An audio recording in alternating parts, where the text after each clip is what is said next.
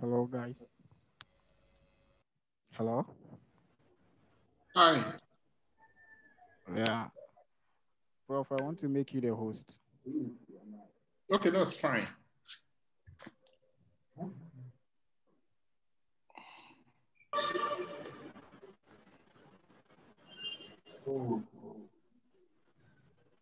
I think we are set now. Yeah, Prof, you are the host now. Yeah, what I would like us to do is let's take some 5 minutes. Everybody should put on their video so we can see each other, and then we introduce ourselves. Is that okay? Yeah, that's fine, Prof. Some of you, your connection might be bad, so but it will just be for this 5 minutes. So at least we see each other, know who is who, and then so each one of you.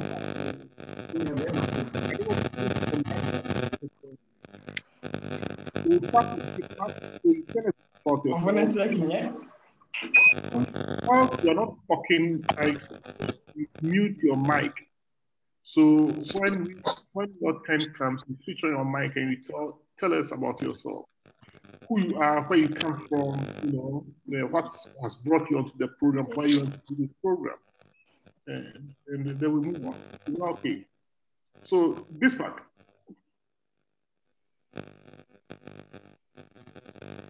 Yeah, Prof. Hello? Can you hear me? Yes, I can hear you. Okay. Your voices were not coming, so. All right, so I'm Bismarck Dankwa, and I'm a research assistant at Noguchi, working on computational. I'm a research assistant at Noguchi. Okay. Noguchi Medical Institute. Around. Okay, that's. Yeah, and I work on computational drug discovery. So because of what I work on, I decided to join the computer science program in order to enhance my knowledge and my research skills. So that's why I joined the program. Where did you get your first degree from? From School of Engineering, University of Ghana. Oh, I see. So you completed for UG? Yes, please. TA? No, I'm not a TA. I wasn't a TA. Yes, I said you did your undergraduate at UG, isn't it? Yes, I did my undergraduate at UG, School of Engineering. Which year did you complete? 2017. Okay, so you did computer engineering? No, I did biomedical engineering. Okay, that's fine. Yeah. Thank you. So, Richmond?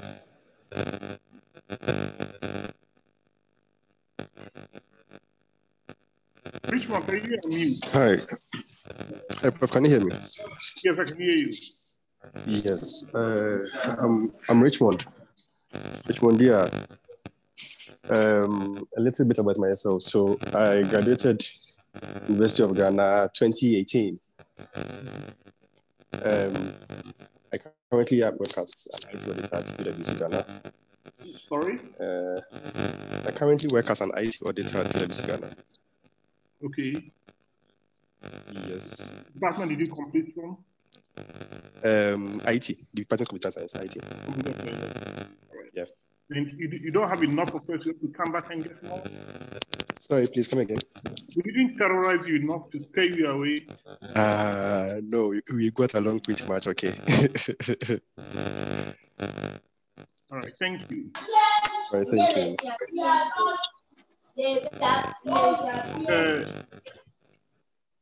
James.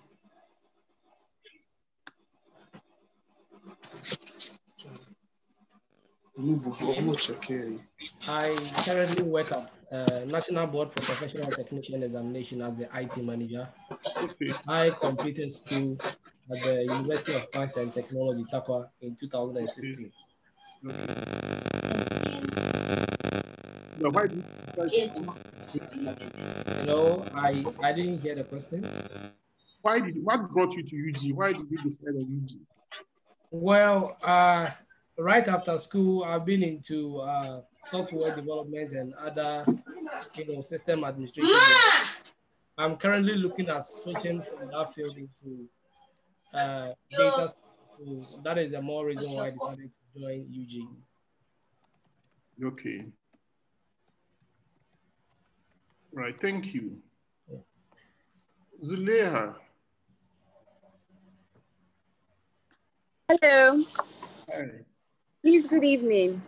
Good evening. I am Zuleha Dobia Abdullah. Okay. I completed University for Development Studies in 2017. Okay. I offered computing with accounting, and I currently work as an IT auditor with the Ghana Audit Service. Okay, excellent. So why did you decide to come and do this? Why do you leave the north and come down to the south to come and listen to our rubbish? Okay, well, I've always been in the south. I just went to the north to go and study. Okay. I always wanted to be in Legon, but I didn't get the opportunity with my undergrad. So I felt like it would be a very good place to start with Legon. And hopefully we'll continue from here because I think it's a very great institution and I want to be disciplined like a Legonite. But you know, we bully people at Lagos. Do you know that? I'm up for the challenge. Yeah. I don't see it as bullying. I see it as grooming. We terrorize people a lot, especially in my department. We are terrorists. We are very good at that. It's grooming. It's grooming. All right. You are welcome. Thank you so much. Asare.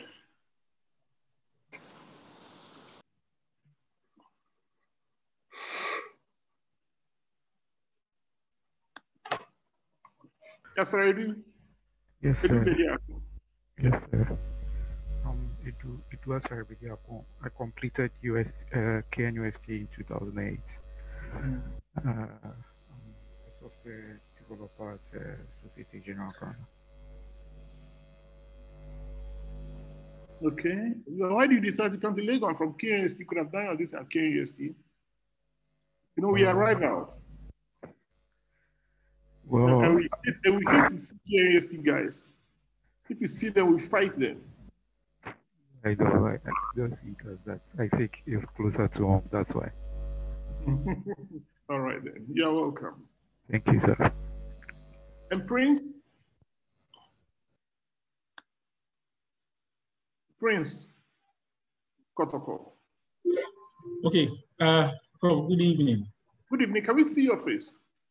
Okay. Just for a minute, and then you can switch it off again. At least, yes, then we know who you are. Okay. So I left Legon in 2010. Okay. I read computer science and maths.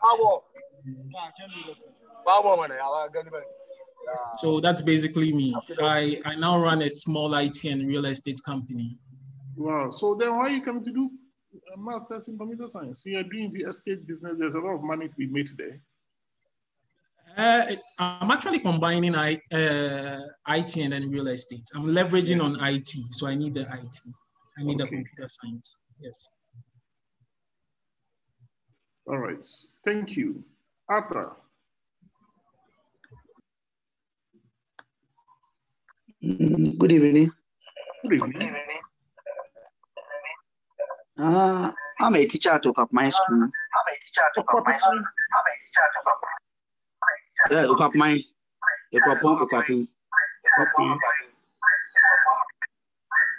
I completed. I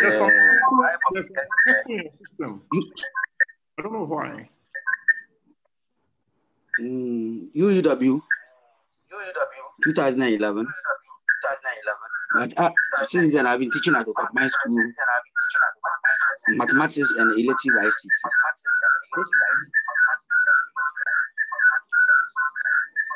Do you think this program will help you? Please, You think this program is going to help you? Yeah, it will help me. Where I want where I want to be, I think the computer science, it will help me. Okay, thank you. So I guess you are all sort of working, so to say. Please, All right, please. let's go to Martin. Martin.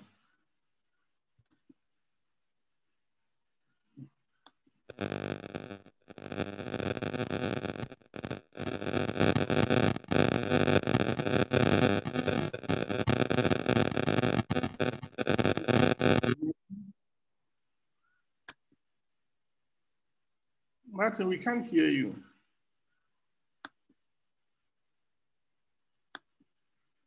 You have to unmute so that we can hear you.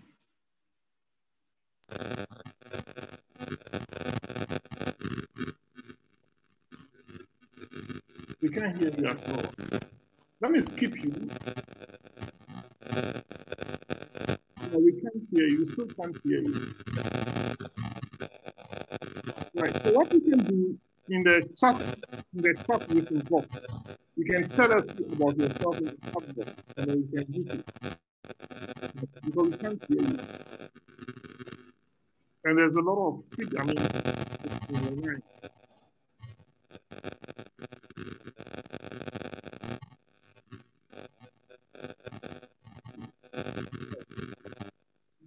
Edupoku.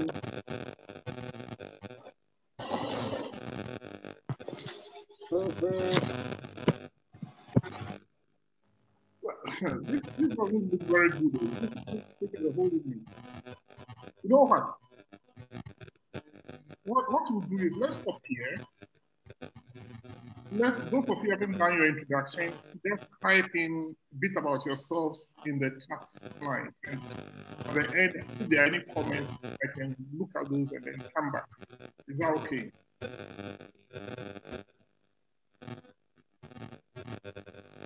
Is the line here? Let me see my friend or something. The line is clear because there's a lot of noise in the line. So I can hear a lot of noise. It's gone now. Can you all hear me clearly?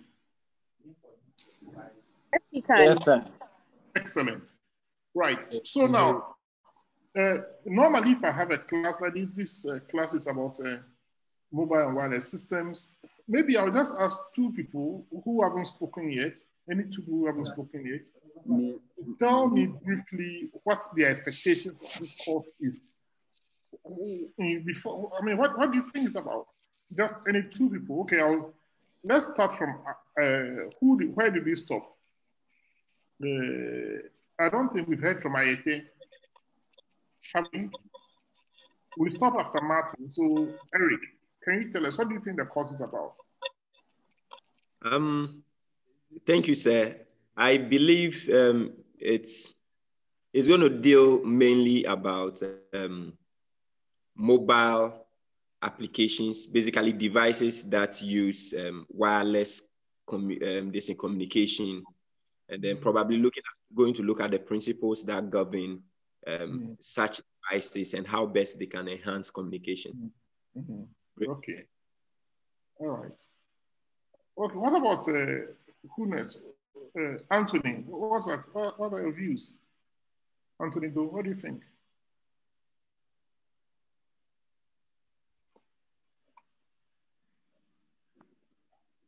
Anthony, what do you think the course is about? Anthony, if you are speaking, we can't hear you. Or at least I cannot hear you.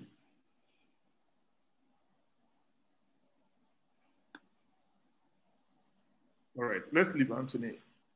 Ato, what do you think, what do you think the course is about?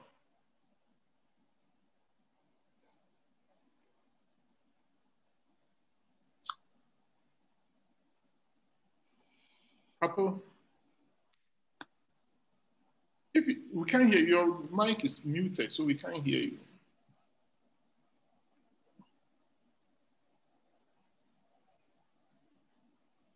No, this is not working.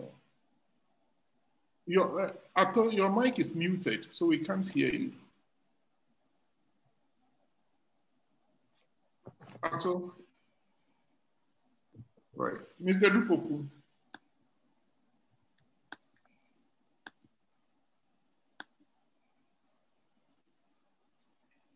Hello? Yes. So this is Atu. Okay, Atu, go ahead. I'm looking at how mobile systems, wireless and mobile systems can integrate and finding challenges and solving them. Okay. Mr. Dupoku, why do you think this is important? Assuming what they've said is true, why do you think it's important? Okay, so please, this is Edupuku. So I believe the world is moving towards a wireless era when it comes to even our mobile handsets, even some of our cars that we use. Most of our computer systems are moving towards the mobile wireless system era instead of the cord and everything. So. Okay, excellent. Now, I mean, you've all said things that are sort of relevant, interesting, but I suppose we all need to have a certain common basics for wanting to do this course, or at least a common understanding of what we are going to gain from this course. I'll begin by, well, my name is Ferdinand Kachuku, and I'll be leading you in this course. I'll start sharing my screen so that we can begin to look at some of the concepts for ourselves. Right, so yes, this course is on the principles that underpin wireless and mobile systems. So we are going to look at yes, like someone said, a lot of things are now becoming wireless and mobile, and but why? And we'll look at some of these reasons why a bit later on. Let me ask, is the class being recorded?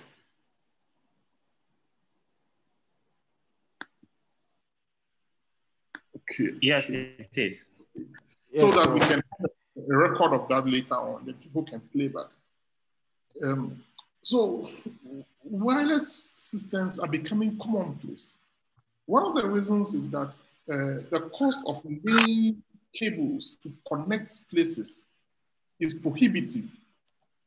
So wireless systems offer you an opportunity to overcome that heavy initial cost investment. So what we want to, so because of this, people are adopting wireless systems everywhere, and there are many other reasons. I'll look at them later. So the course is supposed to make you understand the principles that underpin the design of wireless systems. Right. So we're going to look at the principles. What are the concepts, the key issues that underpin these systems, so that you can use them to design any mobile system. We are not physicists, so we will not be looking at the nature of these things. We are not electrical engineers, so we will not be looking at the design of the devices and so on. But our descent is to be able to use them. But in order to use them, you need to understand them. You need to understand how they work. Without a good understanding of the way these things work, you will not be able to make good use of them. To begin with, we have these systems so that we can communicate, right? The reason why you communicate is so that you can share information with each other. Now, when you communicate, communicating is not simply one person talking, right? But it's important that the other person is able to make sense, receive what one person is saying, and make sense out of it. So, I mean, like the class we're having now, we are communicating, but is that the best form? Because in many instances, I don't even know whether you've received what I'm saying, whether what I'm communicating to you is making sense, is getting to you, because of the very nature of the application we are using. If we're in a classroom setting, then I can see your faces, the expressions on your face. Then I'll know that, yes, you are following or you are not following. So we communicate in order to share information, So when you build a communication system, you then want to be able to what? Distribute information from one place to another, Now, sending this information can be, it's okay, but how? How do you do that? Well, there are many ways in which you can do that, But it's known that using signals, is a better way of doing that. And signaling has always been a way of getting information across. Because with signaling, you can get information to a much longer distances, than if you were just shouting or talking. Then in reality, wireless communication actually predates wired communication systems.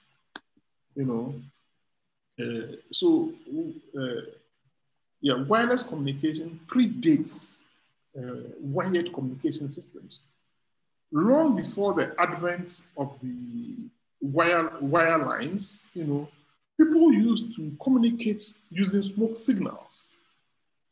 And you have accept that smoke signaling is a form of what? Wireless communication. Long before the wire lines, our great-grandparents used to beat drums. So if your village is under attack, then there was a way they drum so that you know that there was something happening. Either come back home and defend the village or don't return now, the women should stay in the field or something. So wireless communications predates our wired communication, and the use of signals is the way to go about it. Right. But these signals can be in various forms, they can be either music, picture, or voice, or even computer data. But it's much more convenient to describe the signals, right, using electrical signaling. So it's not simply the signal, but you also need to encode the signal. So the information has to be encoded onto the signal. And then you then have to transmit that signal. And then at the other end, you need to what? Decode the signal and reproduce the original signal and the message that is meant for the intended recipient.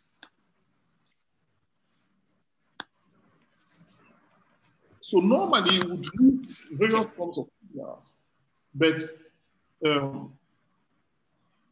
a typical analog signal will look like the picture above, so it's not smooth or anything. So this is what would normally be, you call maybe your message signal. This signal actually contains the actual information, right? But then to actually get this signal across, engineers then generate, some other signals, sinusoids. And then the information you have is then superimposed on this sinusoid and then transmitted to the intended destination. One second. Right.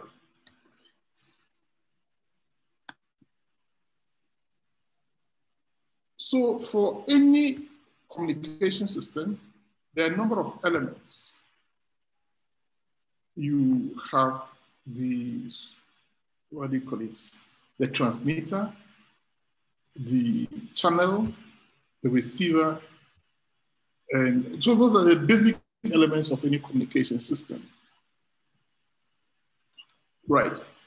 We can go on and talk about this communication system. One second.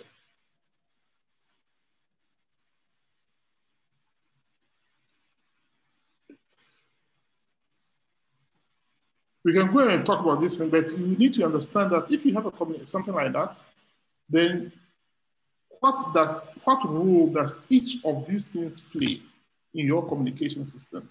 So if you take the block diagram, the source is where the signal or the message signal is coming from. The transmitter is that one which would actually propagate, take this information and send out where you want it to go. And then the channel is the medium through which this signal will travel to the intended destination. And then the receiver is again that device that would receive the signal and then to the destination. But there's an important thing to note in this diagram, that on the channel, you have a box there that goes and shows noise. And for us, that is an important aspect of it. So since you're not engineers, you're not actually going to be looking at the transmitter, how to design the transmitter, right? Again, you're not engineers, you're not going to be looking at how to design the receiver. Yeah, we may have to look at antennas because they play an important role in its reception. But for you to be able to do your work properly, you need to understand what happens in the channel. So the channel is an important thing that we want to understand. What are the characteristics of this channel that make it, worthy of study, that imposes the restraints, the constraints we have? So the channel has some peculiar characteristics. Now we can, all right, I'll come to it. So the channel has some peculiar characteristics that would impact on the nature of our communication system. So it is this channel that we are interested in, So, but for any communication system, that channel, right, need not be, the channel can be actually divided into two forms, the guided one and then the free propagation. Yeah. So in guided, that channel is a transmission line. It can be a fiber, it can be a coaxial cable, or some UTP cable, some form of cable. Yeah. And the information is then guided along this channel to the destination. So that the information goes over what? A secured medium. Yeah. But then for wireless communication, the information actually, the channel is a space, is the air around us. Is the air. So it is not guided, it goes anywhere. And that has certain implications. For one, it can go in any direction. Two, anybody with an appropriate device can tap into the system or the channel and then retrieve the information that we are transmitting.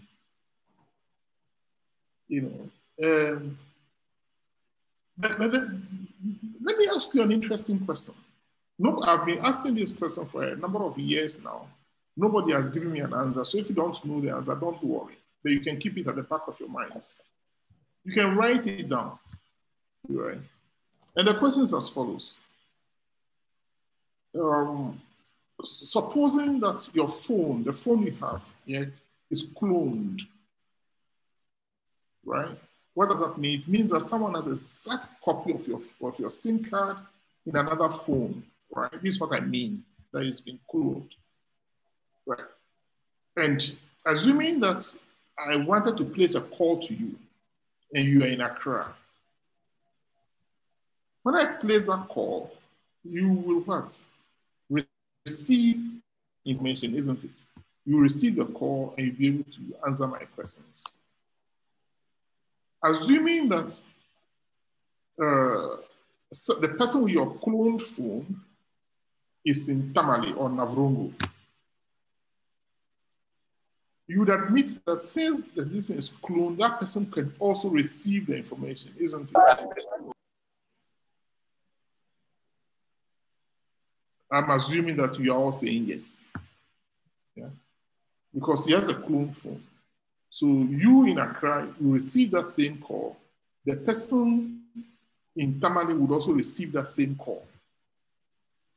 But then we agree that since there's a distance between you, the time it takes for that person to receive your call will be slightly different from the time you receive the call. Supposing that we move the clone phone somewhere further again, now not 800 miles away from Accra, but 8,000 miles, the person will still receive the call. My question is, how far will the distance go, before you no longer receive the call? So the time difference now may no longer be 1 second. It can be extended to 1 hour, or 2 days or something. Does that mean that when you place a call, at any time, the information, that call is still out there in the atmosphere, that anybody with the appropriate device can still pick up that information? Because you have received a call already in Accra, but someone in Avrongo can still receive the same call because the thing is just transmitted to the air. So that's my thing. Think about it as we go along.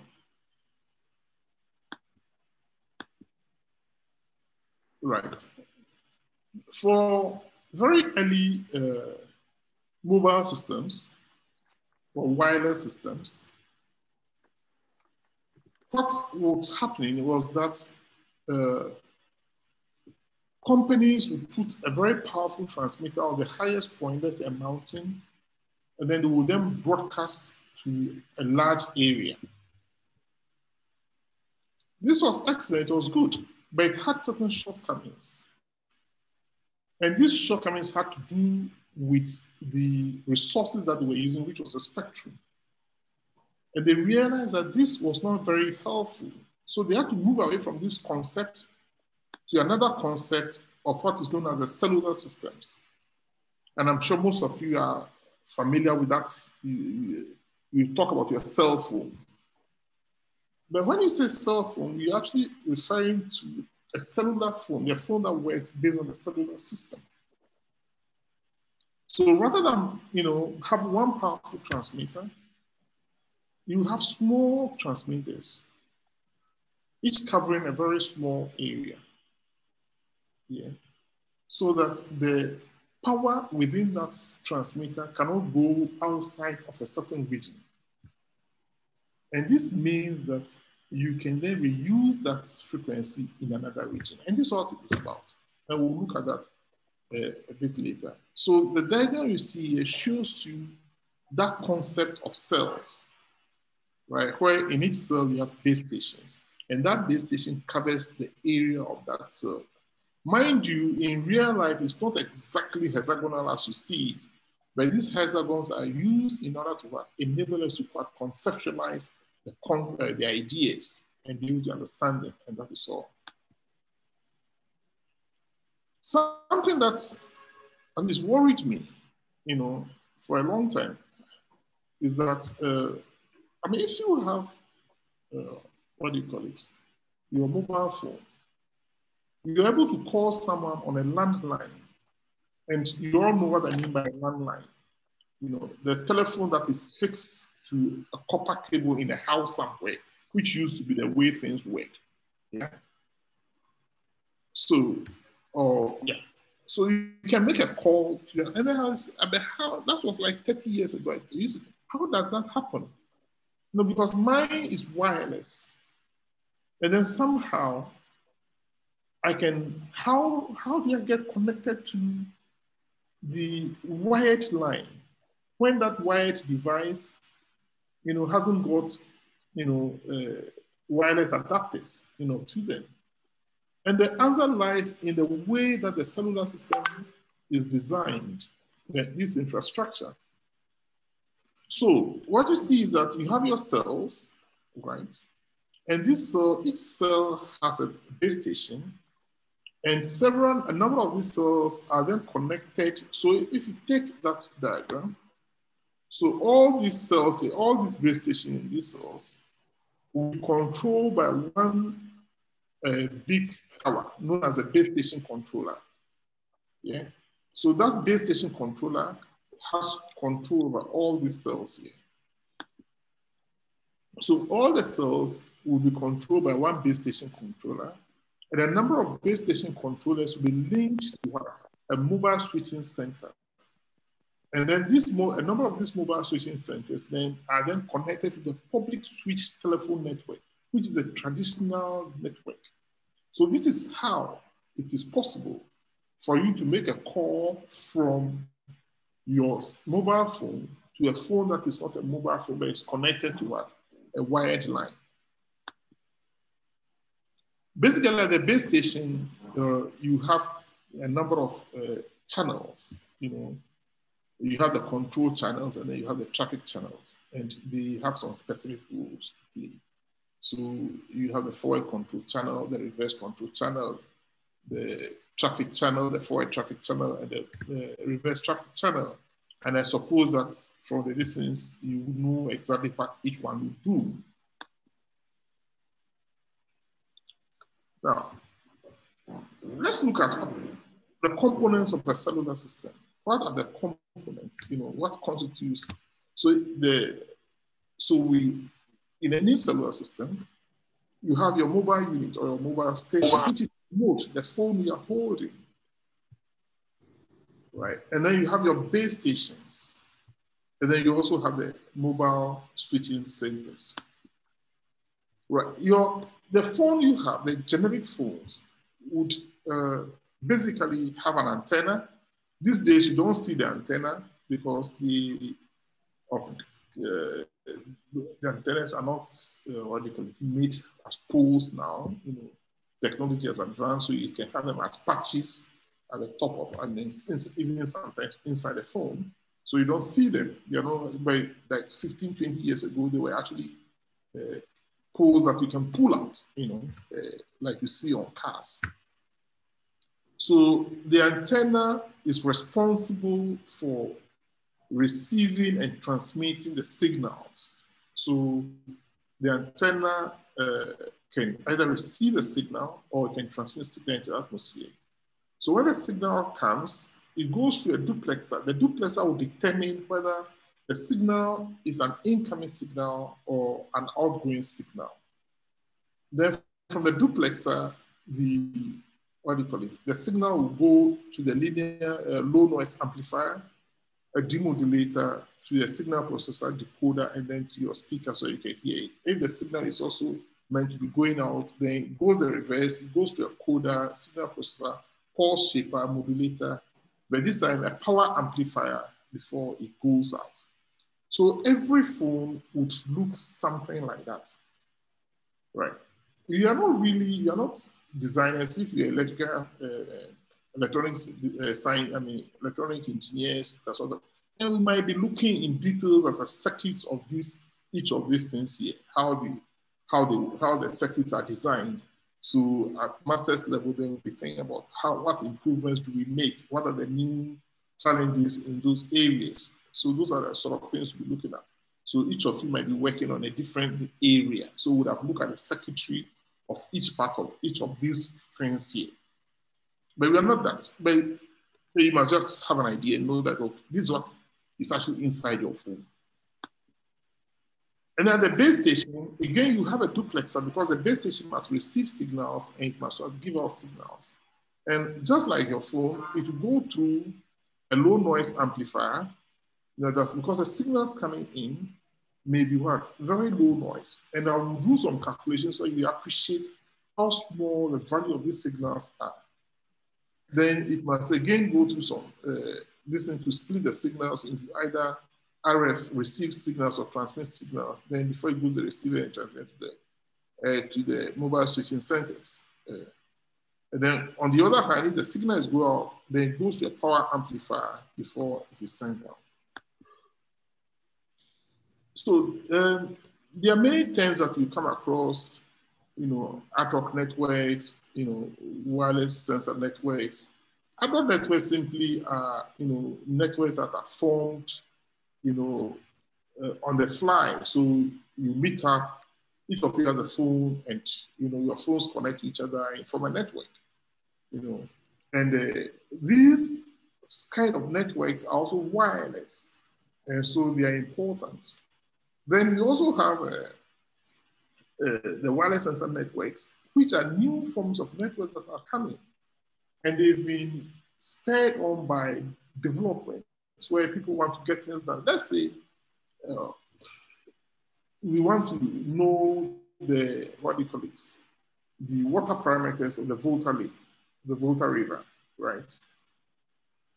So what we would have done normally would have been for us to take a boat or a car, travel along the course of the river and take samples along the course of the river. And then we bring those samples, label these samples, bring them back to Accra, and then we take them to the lab, and then we do analysis, and then we say, okay, this is the water quality as at that time. But you can appreciate that by the time you go and collect the samples and come back, the information you have about the water is outdated. It might take you 2 weeks to do that. So all the information you've collected is outdated. So rather than that, you can actually plant sensors along the riverbank, right? Or in the rivers. And these sensors will then have wireless devices attached to them. And then the sensor will pick up this data. There'll be different types of sensors. If it's a pH sensor or stability sensor or whatever parameter you want to sense, it will do that sensing and then wirelessly transmit that data to your central office. I mean, you can imagine. So in this case, you don't have to go anywhere, but you are sitting in your office and you know the exact water quality at any specific time. I mean, it's amazing. You know, so these, all forms of these things are the same, important. But then even before we go on, all right. Before we go on, we say, okay, we have a wireless sensor. There's a video that I wanted to show you. Let me actually check and see if I can show you that this thing. Look at me.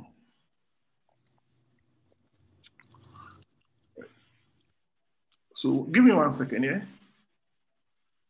There's something that I wanted to show you. All right.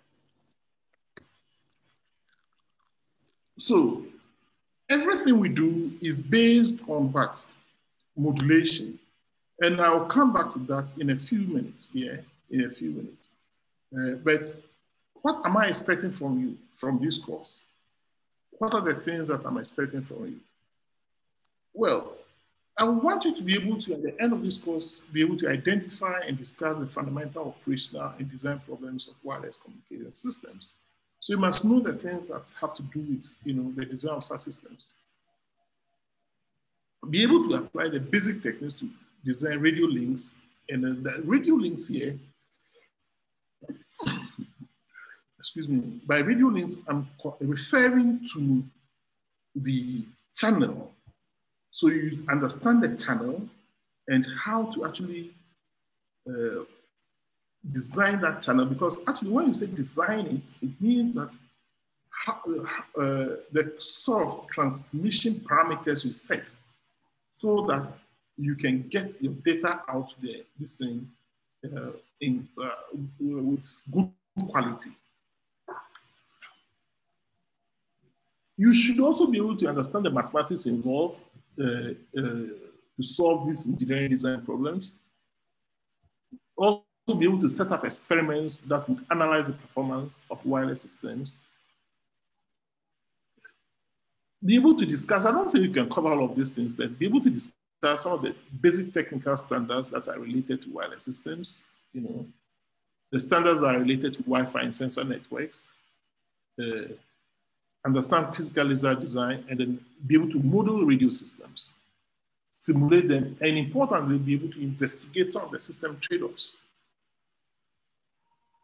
Now, question you'll be asking, okay, we have come into the what is going to happen? Yeah, this is a course, it's an investing course, so we're going to assess you.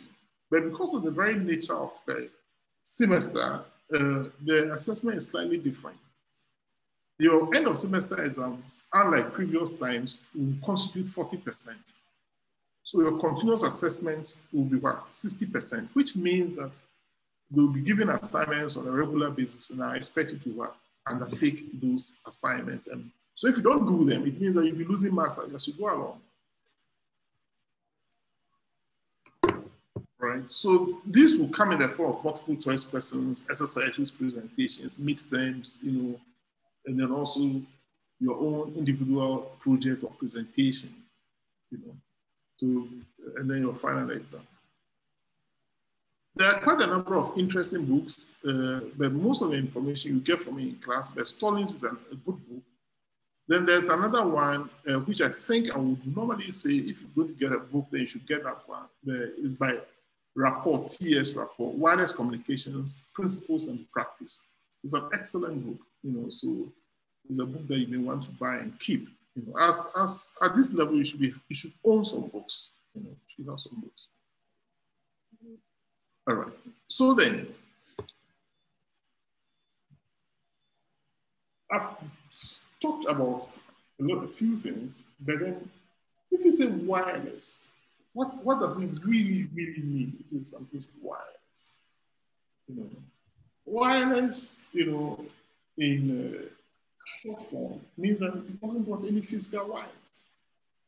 But what we are referring to here is radio waves, right? We all know about waves, about the waves on the water, etc. But if you say a wave, yeah, can anybody define a wave for me? Say what a wave is? Anybody who attempt to say a wave? What's your understanding of a wave? Hello, sir. Anybody who venture? Yes, Lord? Sir, before I answer that, your voice is a bit low, so we can... Come again? I said your voice is... Oh, it's a bit low. Yes. Oh, I'm sorry. Yes. So you told me long ago. You try and bring up your voice a bit. I think I was a bit far from the mic. That's why. Okay. Okay. All right. Thank you. So I was asking, what do you understand by a wave?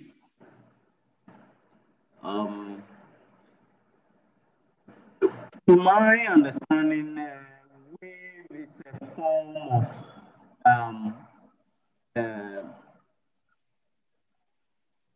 it's a form of air or a signal which can be detected by an electronic device. Could be electronic? Light. Yeah, I think that's what I can say for now. You see, if you say a wave, basically what you mean is that is the transport of energy, yeah, from one place to the other. So you move energy, you transfer energy from one point to the other without any physical connection. That's what a wave is. Yeah. So this phenomenon had been known since the 1800s, and the work started with people like Tesla and Hertz and Co. and then Marconi, who showed that you can actually move energy from one point to the other. And if you can move and measure this energy, then you can encode it with information and then use it to pass information around. And this one led to the development of the telegraph. But why wireless? Why wireless? Why do we need wireless systems? Why the need for wireless systems? The reasons are many, but amongst them is the fact that wireless systems, one second. My mouse is misbehaving. Wireless systems afford mobility, right? If you are wireless, it means that you are not fettered to any point. You can be moving around and doing your work. And there are many people that, Lord, you still have a question? Your hand is up.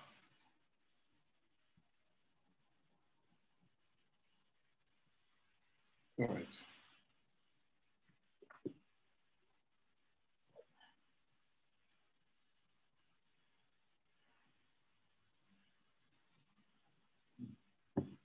Yeah, so wireless systems are for, there are many workers, people whose work requires that they are out and about, but then you still need to be connected. So with a wireless system, you can be out and about and be connected and be doing your work.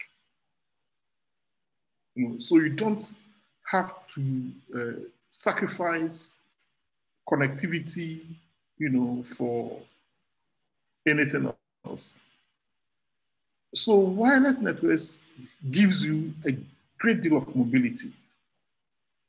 There are some other good reasons. So for example,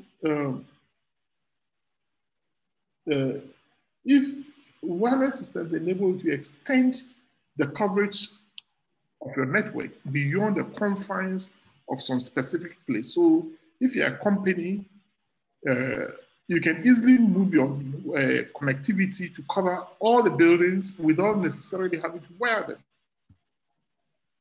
And then there are some buildings which are known as heritage sites that they prohibit you to do any innovations on them or to try and touch them in any way. So you can't go to those buildings and then start wiring them, chiseling, and you can't do that. So for those type of buildings, what do you call it? Wireless systems are the perfect solution. And of course, wireless systems also takes out all the, minimizes the infrastructure costs. There are no cables for you to buy and lay. So it makes life quite simple. And because of that, they can be used in disaster recovery instances, So if there's an earthquake somewhere, you can just simply go set up your this, and there are no wires, no nothing, and then you have a communication system in place you can use to communicate information to many places. Wireless systems also enable you to cover long distances, even though it will be at low data rates. Yeah, you'll still be able to reach long distances. But there are a number of issues to do with wireless systems. One, the links are much more complex than wireline systems. What do we mean by this? You see, if you have a copper wire, a coaxial cable, or a fiber, then you know the exact specifications of that fiber. You know its purity. So you know the quality of the link, right? So if you put data down it, you know exactly what will happen to that data as it goes along. But for a wireless link, you don't know these things. 1 minute, the channel is fine, the other minute is gone bad because maybe suddenly it begins to rain. There's a storm. There's thunder and lightning somewhere, so it affects the quality of the link. These are things you don't know. You can't plan for them. And importantly is that, another important aspect of this is that, what do you call it? They have very limited spectrum. So I'm going to talk about spectrum, right? And what it is. And I'll show you a video on that as we go along, somewhere along the line. And I've also told you already that wireless communication systems are susceptible to intersection because anybody with the right equipment can simply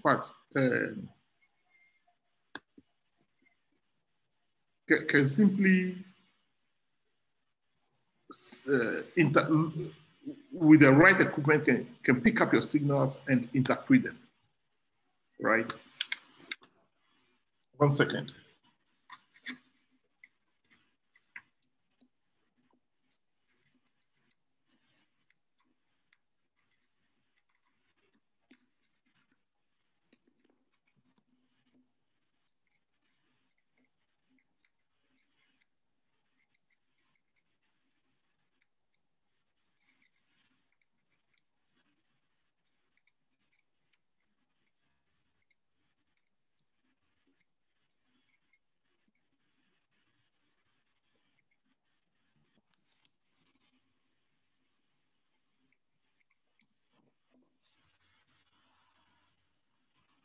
Right.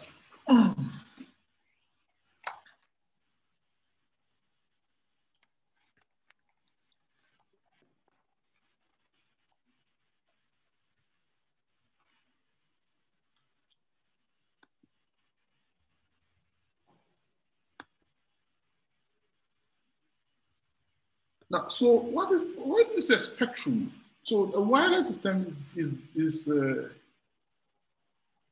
based on spectrum, but what is it? You know, first of all, we talk about the electromagnetic spectrum. What is that electromagnetic spectrum? And as part of that electromagnetic spectrum, we are focusing on radio waves because that is what we use for the wireless communication. Right. So you're not physicists, so you are not really interested in the nature of these waves. But you need to know what we are talking about, what aspect of the spectrum we are using, and how are we using that. Why do we say that the spectrum is limited, right? So I would take you to this. Can you all see my screen? Yeah. Yes, we can. Okay, so Yeah, we can see. So I'm going to show you a video. You can watch that.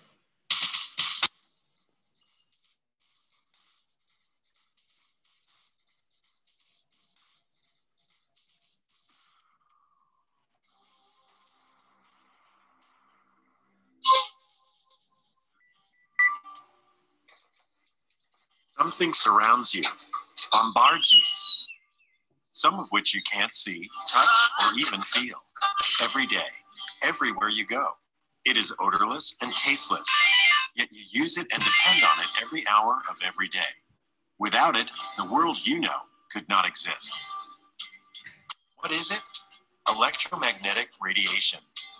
These waves spread across a spectrum from very short gamma rays to X-rays, ultraviolet rays, visible light waves, even longer infrared waves, microwaves, radio waves, which can measure longer than a mountain range. This spectrum is the foundation of the information age and of our modern world. Your radio, remote control, text message, television, microwave oven, even a doctor's X-ray, all depend on waves within the electromagnetic spectrum. Electromagnetic waves, or EM waves, are similar to ocean waves in that both are energy waves. They transmit energy. EM waves are produced by the vibration of charged particles and have electrical and magnetic properties. But unlike ocean waves that require water, EM waves travel through the vacuum of space at the constant speed of light. EM waves have crests and troughs like ocean waves. The distance between crests is the wavelength. While some EM wavelengths are very long and are measured in meters, many are tiny and are measured in billionths of a meter, nanometers. The number of these crests that pass a given point within 1 second is described as the frequency of the wave. One wave, or cycle, per second is called a hertz. Long EM waves, such as radio waves, have the lowest frequency and carry less energy. Adding energy increases the frequency of the wave and makes the wavelength shorter. Gamma rays are the shortest, highest energy waves in the spectrum. So, as you sit watching TV, not only are there visible light waves from the TV striking your eyes, but also radio waves transmitting from a nearby station, and microwaves carrying cell phone calls and text messages, and waves from your neighbor's Wi-Fi, and GPS units in the cars driving by. There is a chaos of waves from all across the spectrum passing through your room right now. With all these waves around you, how can you possibly watch your TV show? Similar to tuning a radio to a specific radio station, our eyes are tuned to a specific region of the EM spectrum and can detect energy with wavelengths from 400 to 700 nanometers, the visible light region of the spectrum. Objects appear to have color because EM waves interact with their molecules. Some wavelengths in the visible spectrum are reflected and other wavelengths are absorbed. This leaf looks green because EM waves interact with the chlorophyll molecules. Waves between 492 and 577 nanometers in length are reflected, and our eye interprets this as the leaf being green. Our eyes see the leaf as green, but cannot tell us anything about how the leaf reflects ultraviolet, microwave, or infrared waves. To learn more about the world around us, scientists and engineers have devised ways to enable us to see beyond that sliver of the EM spectrum called visible light. Data from multiple wavelengths help scientists study all kinds of amazing phenomena on Earth, from seasonal change to specific habitats. Everything around us emits, reflects, and absorbs EM radiation differently based on its composition. A graph showing these interactions across a region of the EM spectrum is called a spectral signature. Characteristic patterns, like fingerprints within the spectra, allow astronomers to identify an object's chemical composition and to determine such physical properties as temperature and density. NASA's Spitzer Space Telescope observed the presence of water and organic molecules in a galaxy 3.2 billion light-years away. Viewing our sun in multiple wavelengths with the SOHO satellite allows scientists to study and understand sunspots that are associated with solar flares and eruptions harmful to satellites, astronauts, and communications here on Earth. We are constantly learning more about our world and universe by taking advantage of the unique information contained in the different waves across the EM spectrum.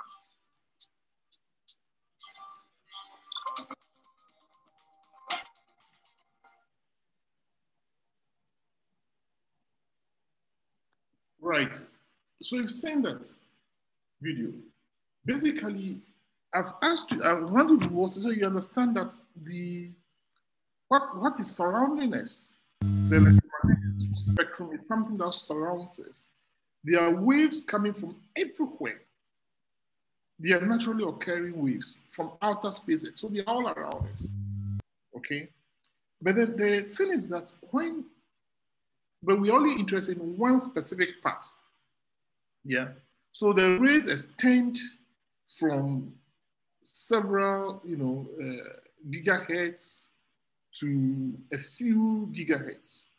The part that we are interested in is the radio waves that are simply from, radio waves are from about 30 hertz to about 300 gigahertz. That's the wavelength, the frequency of radio waves from 30 hertz to about 300 gigahertz, right? So, and that's this part here.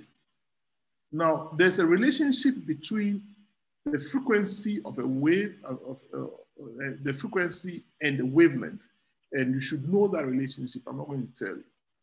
So we are interested in this part, the radio waves which I'm showing here. So what I'm trying to say is that, you see, if we are using a particular frequency, then that frequency is no longer available for any other person to use.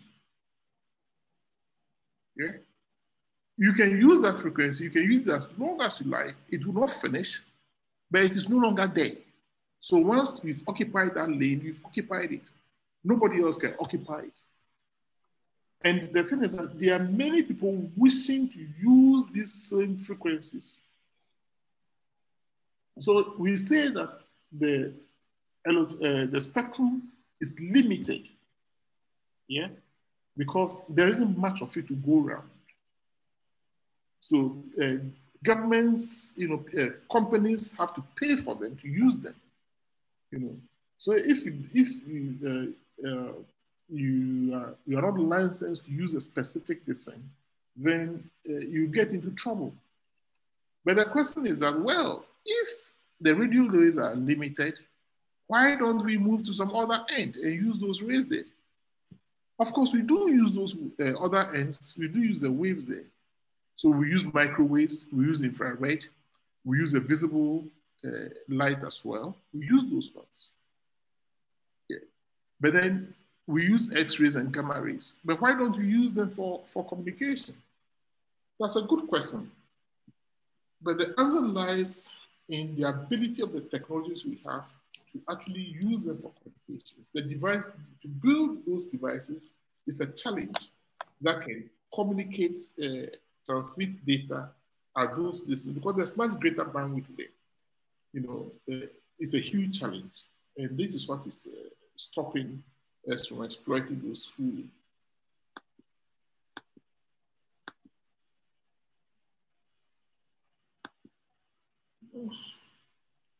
Okay, so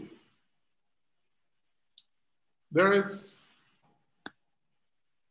a number of things which are important, for any wireless system. I've been saying that it's a radio environment which is key. In the radio environment, there are a number of things we have to look at. Propagation path loss.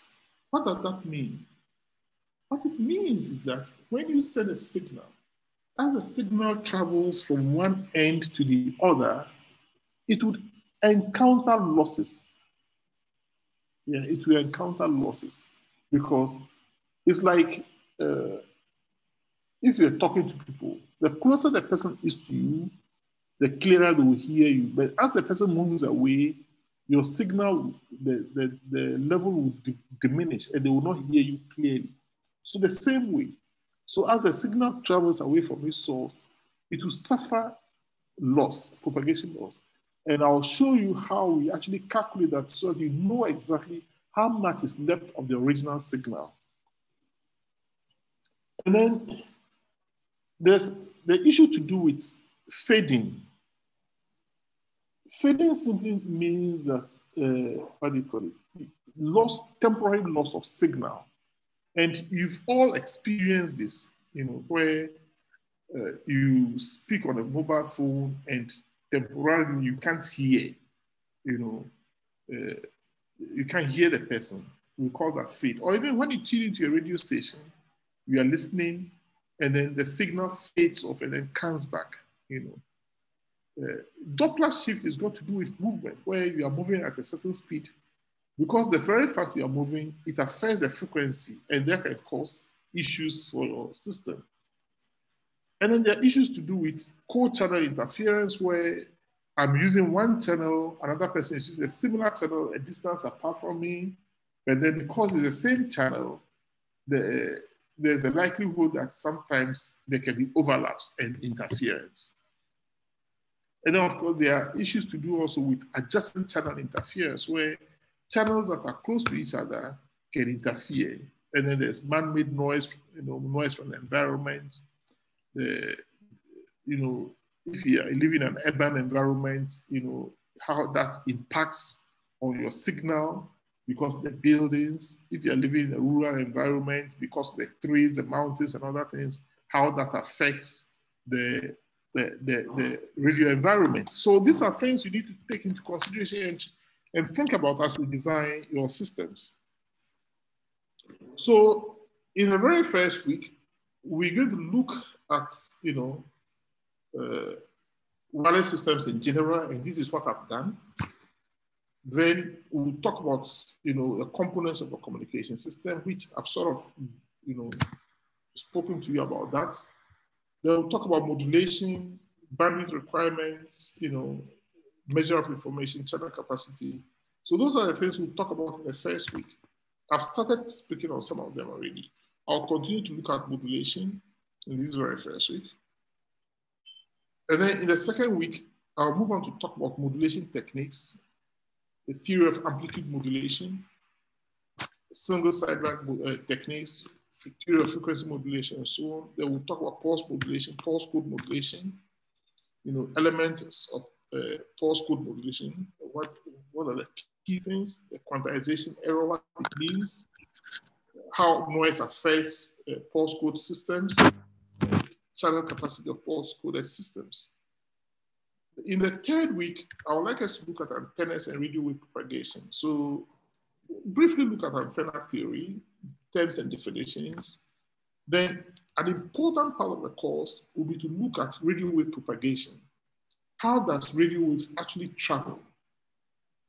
The types of radio waves, the propagation mechanisms, free space propagation model, land propagation. These are key things. Because if you don't understand these things, then you don't understand how wireless systems, the things that affect wireless systems when you set them up. So that's an important thing, important aspect, which I'll need you to understand. Even if I didn't teach you anything at all, this is something that you should know. Then we'll look at propagation characteristics of wireless channels, path loss, fading, Doppler effect, delay spread, intersymbol interference, coherence bandwidth, and so on. Then we'll then look at wireless systems design, the fundamental principles, so the cellular concept, the hexagonal cell model, cells and cell area, signal strength, cell capacity, frequency reuse, what all those things mean, cell splitting, cell sectoring, how we go about those things. All of these things are done in order to increase capacity of the wireless system. Right. I'll give you an example. Let's say that, what do you call it? MTN has designed a system to handle, let's say, 20,000 students on University of Ghana campus. Then over the years, the student population grows. So we don't longer have 20,000 students, but we have 50,000 students. How has they redesigned the system? Now, they cannot go back and get more bandwidth from NCA. NCA will not get them. So then how do they,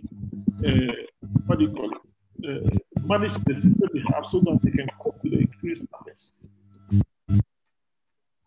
Then we'll look at radio access techniques, contention-based protocols, pure aloha, slotted aloha, CSMA, what are these things? We'll look at it. Then we'll look at channel allocation, static versus dynamic, etc. Then we'll look at mobile communication systems, cellular infrastructure, handoff, and so on. I'm not actually going to look at this AMPS, ISM, GSM, I'll talk about GSM, and the rest I'll look at. So that would be about it, the sort of things I'm hoping to look at. I might look at a few recent advances, design issues in sensor networks, Bluetooth networks, low power designs, etc. So that would be about it. Then we'll run off, because we're not going to have exactly the 11 weeks or so. I think we may have less. So we have to manage and do something so that we don't, So that brings me to the end of the discussion. As of now, there are a few things I want to talk about before we close. Any questions, Tesfa? Any questions? Yes, sir. Hello. Yeah. Hello, sir. Yeah, I can hear you. Yeah, please. You made mention of the frequencies being available, and then you have to purchase them before you can have access to them. And please, how do someone get notice that the other party is using this frequency? So there's a national controller. They are regulators, I'll call them. Yeah. So every nation has a regulator. In Ghana, we have the NCA, National Communications Authority. Okay. They are responsible for regulating the frequencies that we use, right? Okay. And then the various national communication authorities work with the International Telecommunications Union, ITU, so that they can coordinate their work, right? So if you wanted to use this, you go to NCA, and the NCA will say, okay, we have this available, we can allocate you this channel space, and this is how much it will cost you. The RAM. Any more? Thank you, sir. You're welcome. Any further questions? I swiped it. Please. Yes.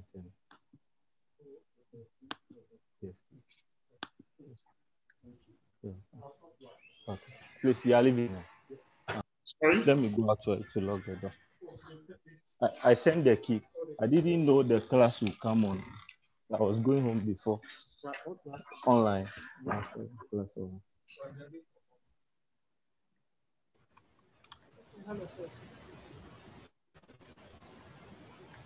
Right. Okay. Now, yes, I'm listening. Yeah, I want to find out if there's going to be a practical session for this. Well, one of my things that we'll do in terms of this will be simulations, which you should be able to do on your computers. Basically, you may have to write some code to do certain things using MATLAB or some other, what do you call it, or some other software. Am I clear? Yes, sir. So that means that there wouldn't be need for it to be in the lab. No, there won't be need to come to you. Yeah, whatever lab work is there is something that you can do on your computer. Because we actually don't have any equipment to say that we are showing, demonstrating to you how to do something. And if anything, I thought you can use your laptops, as your lesson, because there are a number of things you can do on them. Is that okay? Okay. So that means that all those things will be made available. Come again? So that means that all these things will be made available. Yeah, I mean, if there will be any lab session, we'll let you know. I'll let you know. Right. Hello, sir. Yeah. Sir, please, what about if I'm using software-defined radio in my house? Will the NCA be able to detect it? Well, the issue is if you are not interfering with anyone, they're not likely to know. Because it's when you begin to interfere with other people that they are aware that someone, the person who is licensed to use that band, will then notice the interference or report to NCA, then they can then track you. Because there are scanners, signal analyzers that they can use, go out there and check who is on what frequency bandwidth, who is using what, and trace you down to where the signal is coming from. Yeah. Thank you. You're welcome. Hello, sir. Yes. Sir, please, I want to ask, after each week or after each lecture, how do you get access to the course materials, like the PDFs and then PowerPoint presentations? I think I've already uploaded the lecture slides onto Sakai. Okay. So I don't know if you saw that notice, right? So you can get it from there. The other way is that your class rep can email me and I can send the slides to the class rep and then they can then distribute it to you. But like this particular lecture, I've already uploaded the material over there. Okay, sir. So you can just download it and use. Okay, sir. Thank you, sir. The other thing is that it's not every week that I'll do a live lecture. So in some weeks, I may pre-record the lecture and then upload it to Sakai. So in that case, you just download the lecture, but then because you may find it boring, just listening to the 1 hour, 2 hour lecture. So what I might do, I'm likely to do is that I'll break the lecture down into, let's say, bits, 20 minutes, 10 minutes, or whatever, yeah? So the lecture might span, there might be like 4 videos, which you then download and play and watch. In addition, there will be the accompanying slides to that video. Am I clear? Okay, sir. Yes, sir. So I'm going to do that as well. So it's not every week that I'll be there live, doing this thing, because I also find it difficult just sitting here and sort of talking to a screen without seeing people's faces, So yeah. So if there are any more questions, we can continue. Is that right? Okay, yes, sir. Yes, Prof. So we've been talking about modulation, or say, if you really want to communicate, if you really want to communicate, then you need signals, right? And you need these signals to carry your message somewhere. So, and you do that through a concept known as modulation. So modulation simply means, what do you call it? You change a signal so that you can transmit useful data. So the act of changing a signal to enable you to transmit very useful data. So that's what modulation is. So in modulation, you have three things, or a number of things. You have your message signal. Yeah, so there's a signal that carries the information, that has the information you want to send. So that signal may not be able to travel a long distance. So there's that signal. Then you also have what? A carrier signal. Yeah. So you can call it a message signal or information signal. Then you have a carrier signal. The carrier signal is the one that actually takes that which you change, yeah, with your message signal so that it can be transmitted. And this carrier signal is of a much higher frequency. And that higher frequencies can go longer distances. So modulation is the act of changing a signal to transmit useful data. And there are three aspects of a signal that you can modulate. So if you take any signal, and by signal here, I mean a sinusoid. Do you all know what a sinusoid is? Yes, Prof. Okay. Yes, If you don't, then you find out. Yeah, it's simply something that's correct. It has a sine function. Yeah. So yeah, even though signals are around us everywhere, we can generate them. So we can generate this using equipment in the lab, and then you can generate a sinusoid, and then you can then impose this information signal onto that carrier signal you've generated.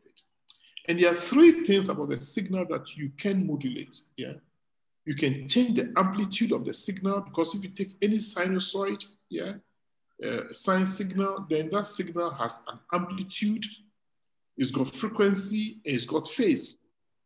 So you can change any of these things, right? So by modulating, we mean changing one of those things. So the amplitude is the power or intensity of the signal. The frequency is how often the signal repeats itself. And the phase describes where in the cycle the waveform is with respect to time. So these are the three things that you can change, you can modulate. Yeah. But the question is, but why are we modulating? Why do we want to modulate? In order to understand that, why we need to modulate, yeah, one of the reasons, there are many reasons why we want to modulate, but one of the reasons is to actually for you to do a small calculation, right? So you all know that antennas can be used or are used in the transmission and reception of signals, right? And I'm going to give you some basic facts. Well, if you have an audio signal is in the frequency range, like we are talking frequency range of say 5 kilohertz, yeah? So when I'm talking normally, you are talking normally, it's around 5 kilohertz, yeah? So we are supposed to calculate the length of an antenna, which we require in order to what? Receive an audio signal, yeah? If it is known that the antenna length is a quarter of the wavelength. So for you to receive that audio signal, your antenna must be a quarter of the wavelength. Now, you have 10 minutes to solve this problem.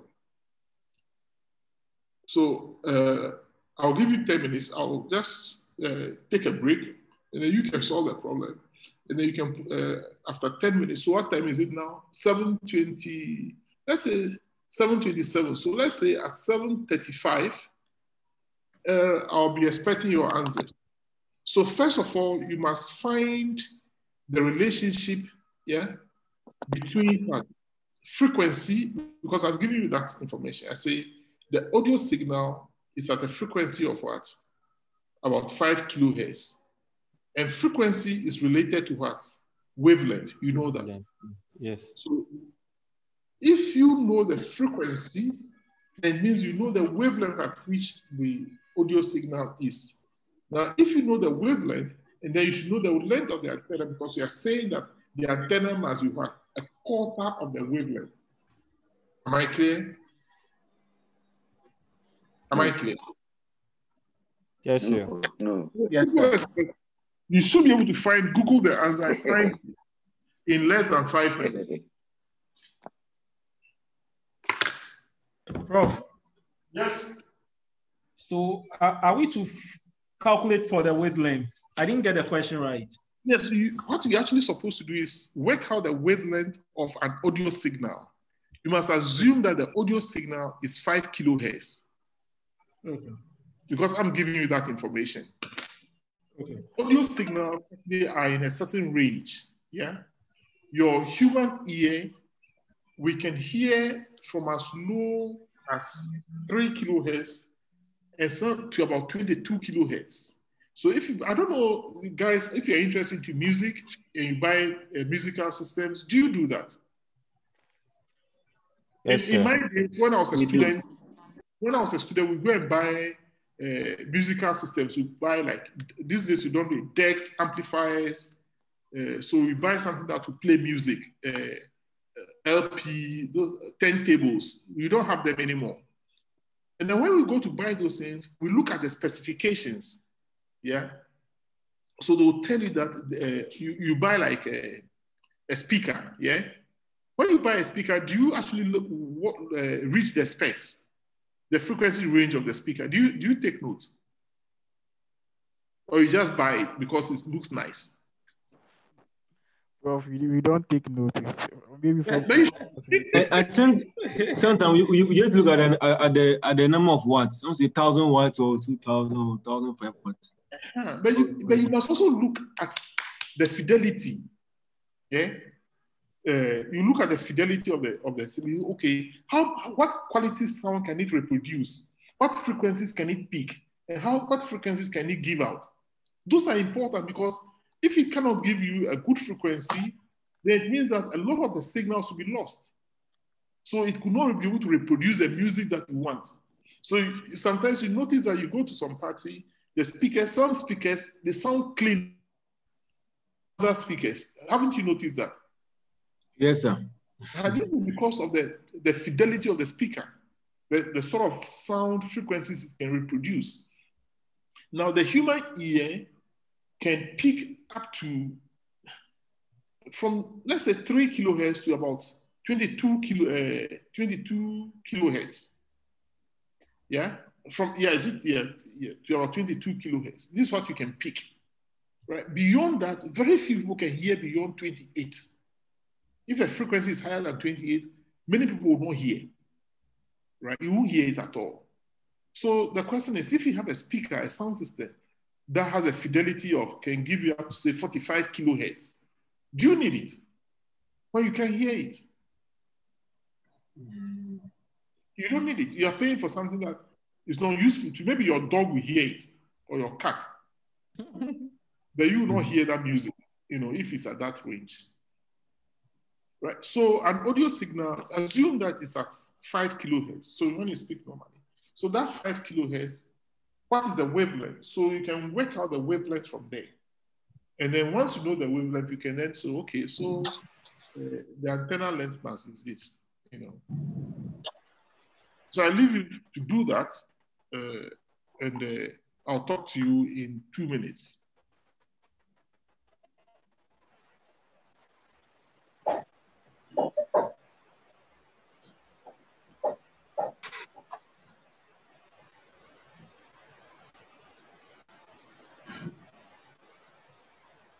Yeah, hello, please. If someone get the question right, and the person re-echo it. We're not being selfish here. We can share.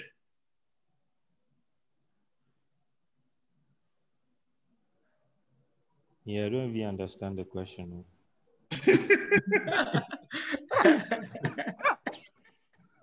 Well, first, what you need to do is find out.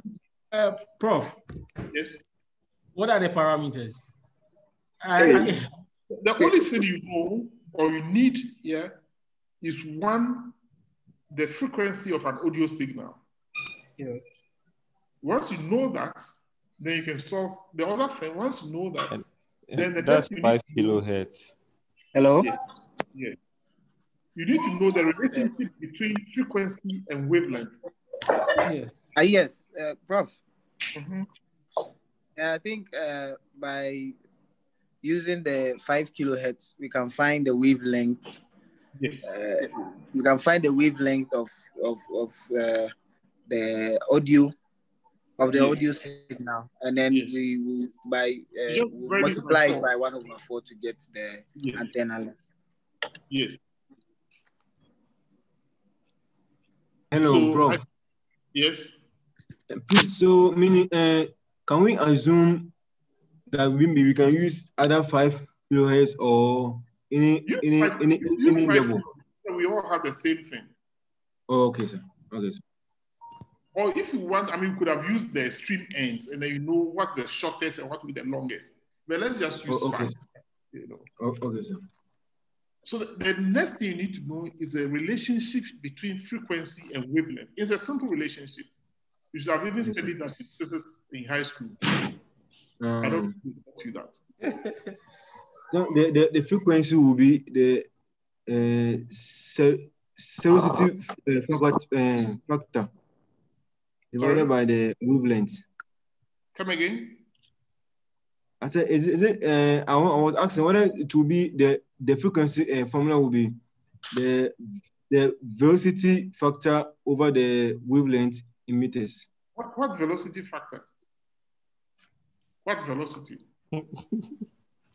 Google will put you in trouble. Okay, so I think the formula that like the wavelength formula that we are seeing on Google is a wavelength is equal to a velocity over frequency. So based on the figures that I'll tell you something. Okay. The frequency and wavelength are inversely proportional. Yeah. So the frequency is inversely proportional to the wavelength. And the constant of proportionality, yes, is the speed of light. Okay.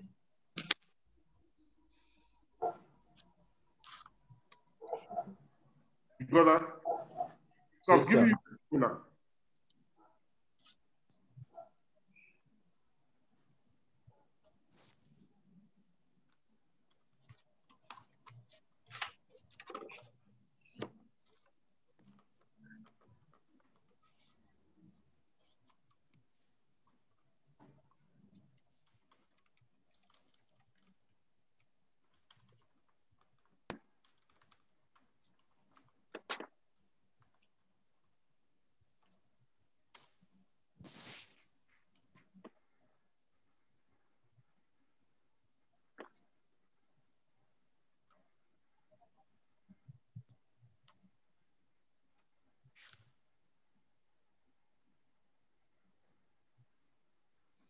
So this is the answer.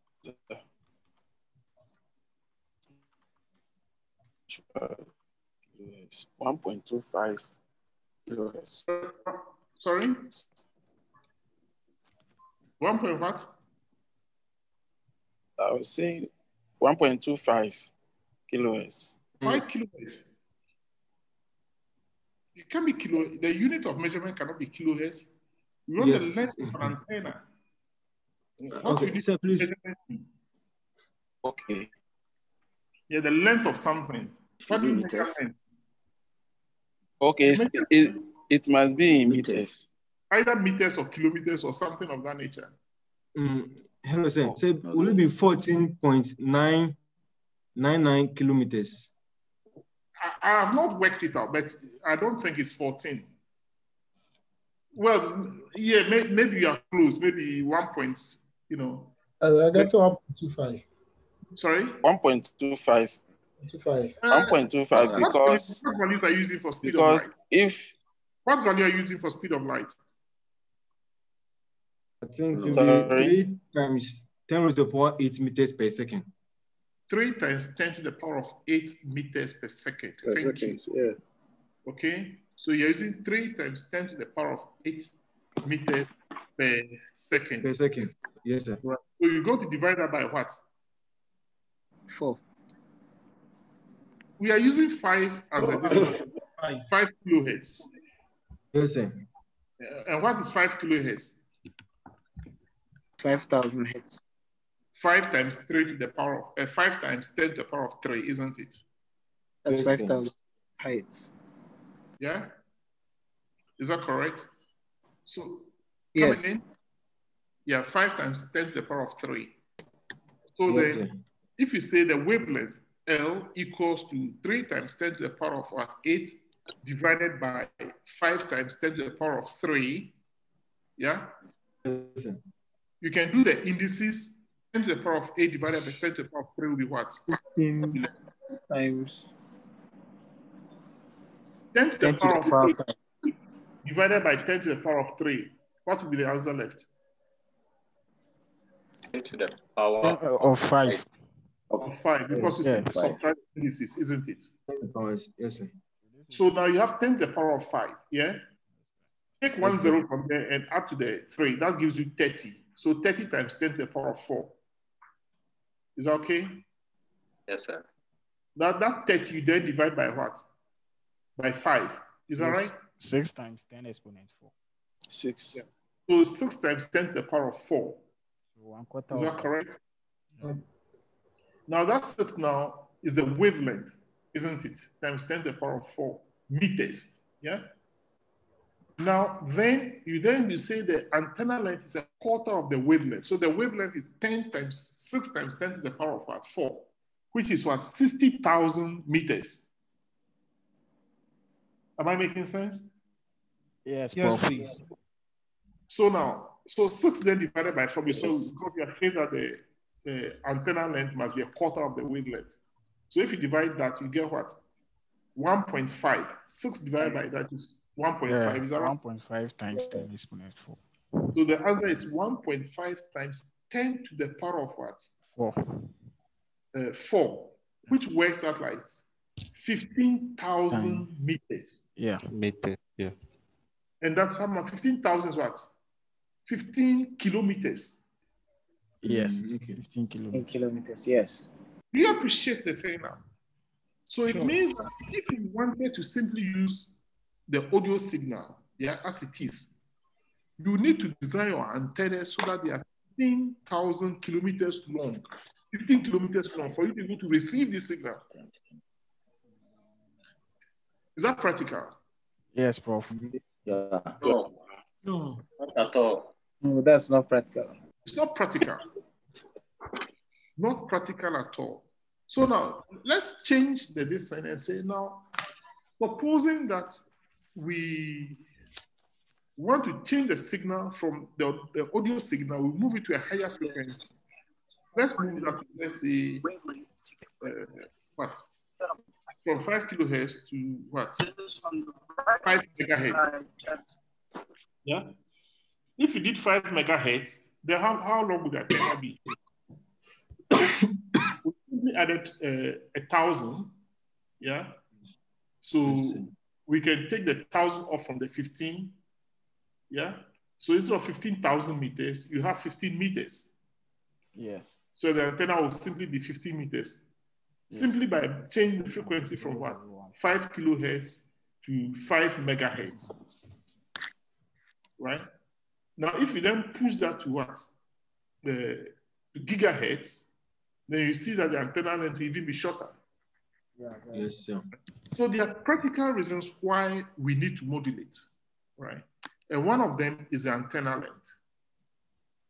Another reason is that you have the ability to control huge amounts of information using a single carrier frequency. Because at higher frequencies, you have a greater bandwidth. You can have an increased transmission length, so you can transmit over longer distances.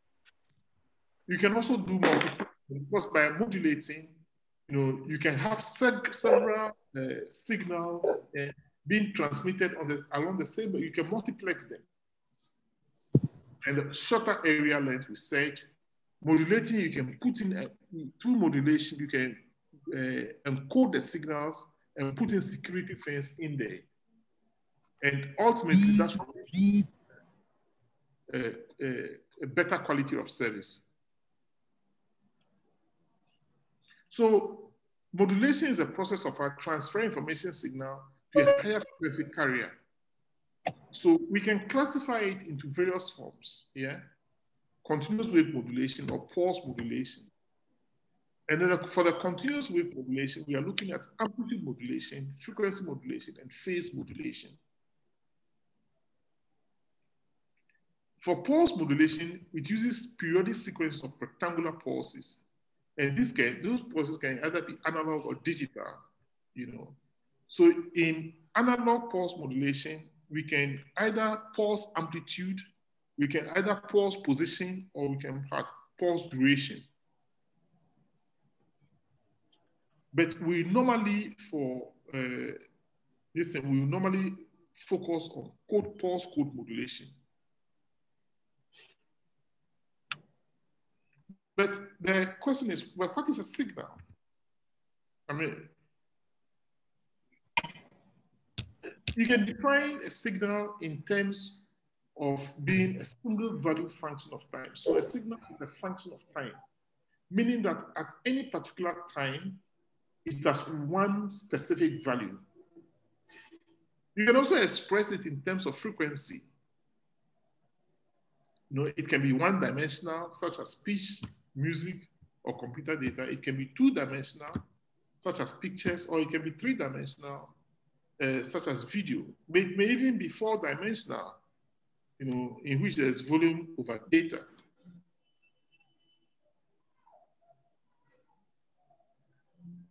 There are a few concepts within the time domain that you should know. So an analog signal will vary, in a smooth fashion over time.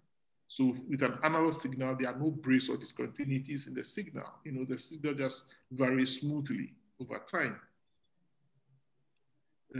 But for digital signals, it would maintain a certain intensity and constant level for a period, and then it would drop or change, instantaneously. Signals can either be periodic, which means they repeat over time, or aperiodic. And there's an interesting question I normally ask students about an aperiodic signal. So if you say something is aperiodic, what do you mean? That the signal, if you say a periodic signal, you all understand, meaning that what the signal repeats itself. But what about aperiodic signal? What does that mean? Any suggestions as to what that means?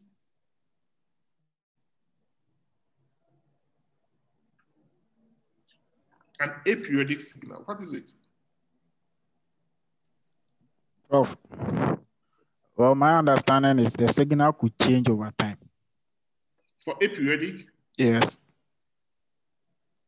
It doesn't, you don't have the same signal. A signal that does not repeat itself. Yes, that's interesting. And It's not having a pattern. Yes, so a periodic signal is one that repeats itself. You can see the repetition pattern. Yeah. The aperiodic signal, so it's a signal that cannot, that doesn't repeat itself. And that is where I have a question. How do you know it doesn't repeat itself? Have you observed it long enough to know that it doesn't repeat? Maybe it repeats after 1 million years. Do you understand my thing? Yes, sir. Yeah. So when you define an aperiodic signal, it means that you must define it to take care of that. So you may say something that, an aperiodic signal is a signal that does not repeat itself over observable time. So that meaning that is over a time that you can observe. Yeah, if beyond that time it's repeating, you don't know. So we say something is aperiodic, but we really haven't observed it to infinity. So we cannot say for certain that, it's not repeating. Of course, this is what we say in textbooks everywhere. I read it also. This is what I studied in school. But growing up, I think about it and I'm asking myself those questions. But you say the thing is not repeat. But over what period have you observed this signal and know that it will never repeat?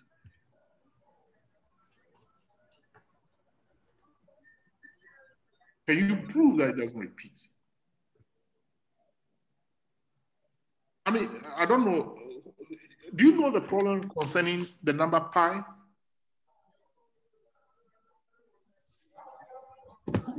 Who knows anything concerning pi? It has recurring decimal figures. A pi has recurring? It is a non-terminating. I think it's a non-terminating number. Not recurring, but non-terminating. But has anybody been able to prove that it's non-terminating? By using the long division. No. That's not the proof. Not yet.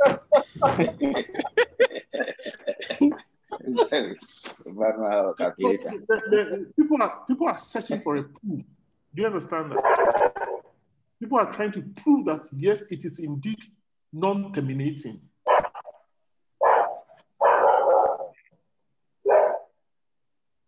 Because it's not everybody's seeing the pattern and say, okay, after this, so we can say, okay, it's recurring. But it's not terminating. But can we prove that it doesn't actually terminate? That's the question. Maybe someone may be interested in that, want to do a proof later on in life. I don't know.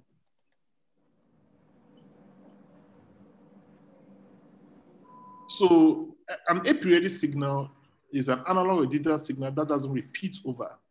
So instead of over time, over observable time, I would have said. Yeah. So instead of simply saying it doesn't repeat over time,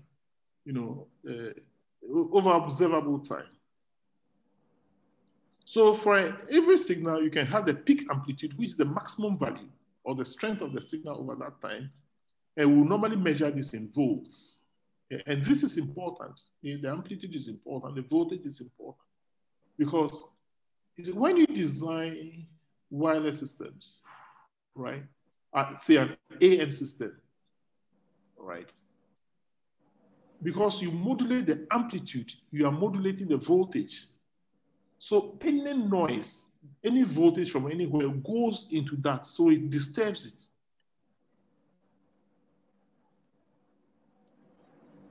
So we'll see that later on. So we also have the frequency rate in cycles per second. So frequency is measured in the number of cycles per second, and one cycle per second is known as a hertz. And this is important because I've seen some of you teach in schools and other things, and then you may define hertz in some ways that is not very accurate. Yeah. So it's simply not cycles over time, but every second per second. A hertz is the number of cycles per second. So a period is the time it takes for one repetition of a signal. And there you see the relationship between what? Period, yeah, which is the, what do you call it? And frequency, which is the sort of the wavelength. Yeah. Phase is a measure of the relative position in time within a signal period of a signal, a single period of a signal. A wavelength is a distance occupied by a single cycle of the signal, or the distance between the 2 points of corresponding phases, within a signal.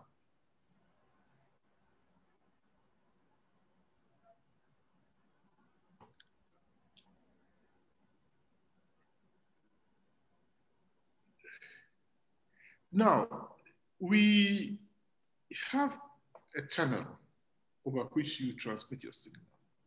And that channel has, a certain capacity, right? And there are a number of things that can affect or distort the signal. Yeah. So these impairments can limit the data rate. So by channel capacity, you mean the sort of the maximum rate, at which your data can be transmitted under certain specified conditions within the channel. So that's your channel capacity.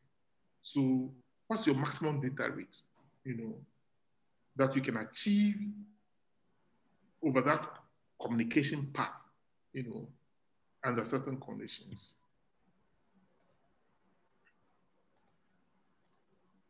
There are a number of other terms such as data rate, bandwidth, noise, error rate, etc., which I'll leave for you to find out.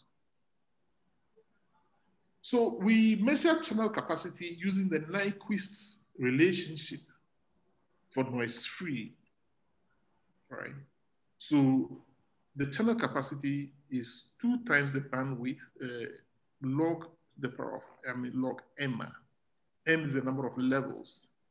Then we also have the channel capacity, which is measured as, so that Nyquist one is for a noise-free system.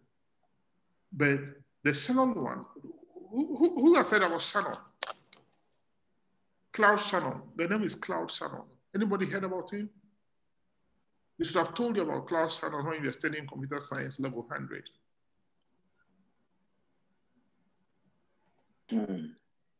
Cloud, C-L-A-U-D. Prof, yes. Cloud. So if you've not heard of him, go and find out a bit about him. He is known as a father of information theory, right? And he developed a number of relationships that we use till to date. And he developed them when he was doing his master's just like you guys. So if he could do it, you could also do it, yeah? So Cloud developed this relationship for channel capacity for a noisy channel, so the bandwidth log 1 plus the signal to the noise ratio. And we'll see how to use these things later on in the course.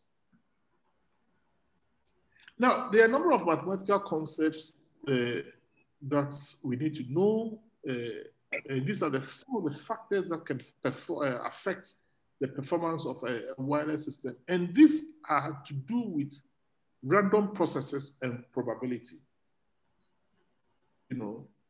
So there are many factors that could influence the performance of wireless channel in a mobile networking system. And these include the density of the mobile stations in a cell. Well, you see that, it's obvious that is a random process. So, because if you're all connected to a particular cell, you don't know who is going to come in and who is going to walk off. Do you know that? So that's a random process. You don't know whose battery is going to go off or who is going to switch on their phone, because you run out of battery. So your battery so you get out of the network. So the density of the cell, the mobile stations within a cell, is a probability thing. Then the speed and direction of the mobile stations is also a probability thing. We don't know. We don't know at what speed you are moving. We don't know the direction. We don't know how many calls that will be taking place at any particular time. But all of these things would affect the performance of the network. So you need to be able to model and understand them. You see, I don't know if you're appreciating this. You have designed a system. Okay, I'll give you a good example. Yeah. When we started lectures on Monday, right? Sakai wasn't working. Was it working? Were you able to get it? Sakai? Many people couldn't get into Sakai. I don't know how many people managed to get into Sakai, but Sakai was horrendously slow because there were so many people trying to get in. Now the system wasn't designed, or they didn't put a lot of thought into designing the system such that it can cope with a huge number of people. What I heard later was that And you can tell me if that is a plausible excuse that on Monday, when the student lectures had begun and tens of thousands of students were trying to log on to Sakai and they couldn't get access, I heard that, well, it was a DOS that was being mounted against the university. Do you all know what a DOS is? And on campus is, yeah. Anybody knows what a DOS is? No. Yes. Yes. Denial of service attack. Denial of service, yes. Yes, I mean, how plausible is that reason? On Monday, Sakai couldn't work, okay? But we know that thousands of students were trying to get access and they couldn't gain access. And they couldn't gain access because we are told it was a DOS that was being launched against the university. Does that sound like a plausible excuse? No. Not at all. So is it these students who are launching the attack? Because a DOS is when many people try to access a network, or people try to, someone intentionally, you get many people trying to access the network, so you slow it down and break it down, isn't it? Yes. And then we expect thousands of students to be accessing the network. So it wasn't a denial of service attack. It was simply that the network was not designed. Yes, to cope with that. They didn't do that. Right? So when you design your systems, you must give thought to the frequency, how many people will be using that at maximum capacity. How often the calls will be coming. If you don't give thought to that, it will break down. You must give thought to the number of calls that will be taking place at the same time. Now, Kojo is in the house doing this thing. Amma is also in the house doing her work. You don't know when they'll decide to make a call or how many of them want to make a call at the same time. Do you? So that is a purely probabilistic thing. It's a random thing. You don't know how long Kojo is going to stay or Kwame is going to stay on the phone talking. Maybe he's got a new girlfriend, he's trying to chat her up. Whilst, you want to talk to me and I don't have time for you, so as soon as you call, say, yes, hello, what can I do for you? All right, bye-bye then. 30 seconds, I'm done with you. So these are all probabilistic things. The position of the mobile stations with respect to each other to the base station. The type of traffic that we expect on the network, whether it's real-time traffic or, non-real-time traffic. At times, you simply want to send data. You want to send pictures or something, message. So this is not non-real time. And sometimes you want to do like a WhatsApp call. So all of these things would affect the system performance. So you need to be aware of them. And we will try and do some calculations around that. Prof. Yes? Can you please explain the position of the mobile stations with respect to each other? Yes, because... And then... Yes, because, you see, wherever the mobile stations are, right, with respect to each other, this will affect the signal strength that you must send, right? So the further it is away from the base station, the more power you need to get the signal across to that place, right? The closer they are to each other, the likelihood that they will cross interfere with each other. So we don't know where people will be making their calls, So basically that is what it is. You don't know where all of this is, because you see, if you know that these things are in a particular direction or place, you might want to focus, do what do you call it? Beam forming and send the beams in a particular direction so that you can deal with those people or sort them out. Am I clear? Prof, if it's about the power, is it not dependent on the mobile station? And so long as it's on, does it not give the same amount of power? Yes, if it's so, how does it then affect the wireless performance? Wait. the mobile stations are certain places, right? But then if you're on call, remember that you are connected to a base station, and the base station will send you information signals as well, right? Sure. The base stations, their power here have been designed to operate within a certain limit. Okay. So if you are at the edge of that cell, then you'll be receiving less of that power than when you are closer. Okay.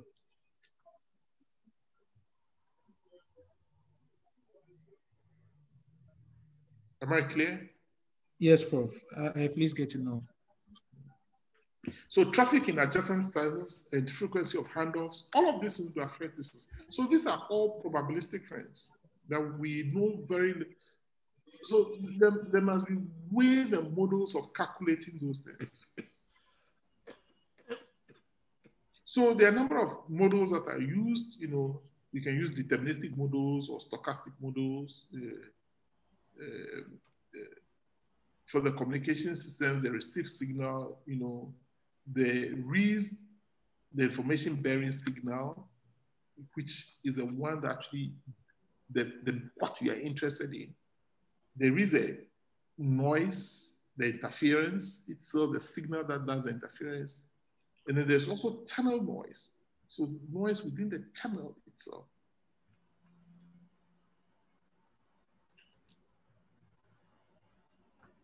So since all of this are random processes, you sort of need to look at random processes a little bit. You know, for any random processes, any random process, there are two things that define it. One is a function of time.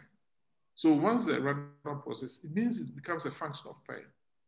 And it's also impossible to define exactly the waveform that will be observed in the future because you don't know. And each outcome of a random experiment is associated with some sample point or sample space, you know, some sample point. And when you aggregate all of these sample points, you then get the sample space. So you can think of all the probability, the possibilities, and you aggregate them, and then you then come up with some measure or metric which you can use. I don't think I want to go any more into details about this at this point, but it's just to let you know that these are the things that underpin the things that we want to look, that you may have to look at, right? But I wouldn't go any more into that. So I think I'll end it here, and we have the slides are already there for you, and next week we'll begin to look at modulation itself. The next topic will be modulation.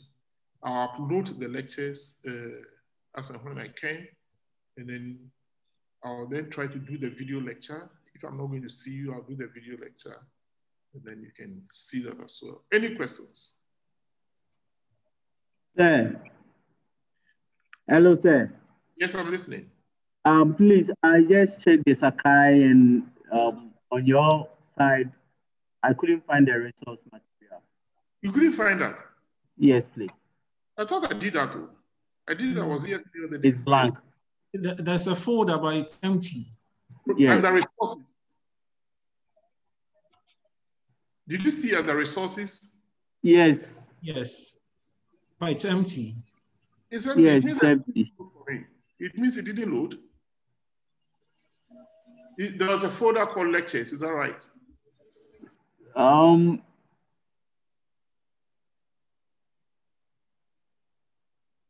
Just a minute. I remember creating that and loading it. The folder name is CSCD 60931. This is the course code, then resource. That's just that. Yes. When you click on it, it's the same thing that counts. Hey. Yes, please. I'll check it then. Let me see if I can do it right now. Okay, sir. Thank you. I'll check. Because I did that yesterday. Yes. Sir, my question. Yes, go ahead. Please, since we will not be having face-to-face class, I want to ask how our assignments and group work will be assigned to us. Your assignments, you email them to me. Okay, okay, sure.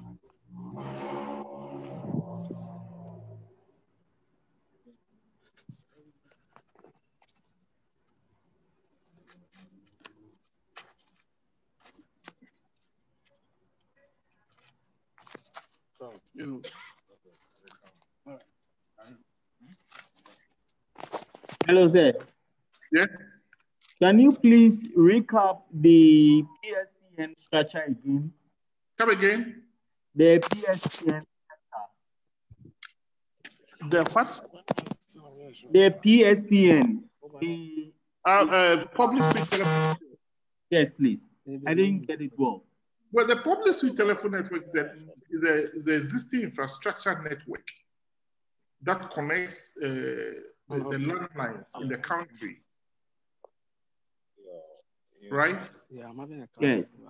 And then you then get your mobile systems, being connected to it through the mobile switching centers. Okay, sir. And this is what allows for you to be able to make calls to landlines, even though landlines don't have wireless capability. Okay.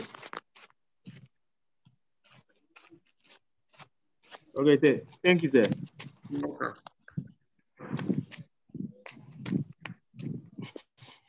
So your course is 609.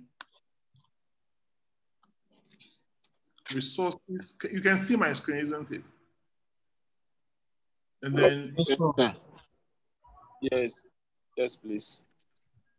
There's nothing there. You're right. Yeah. Upload files.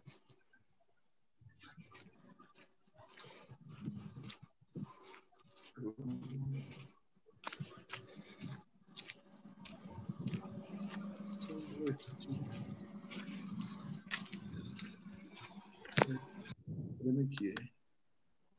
I did this yesterday.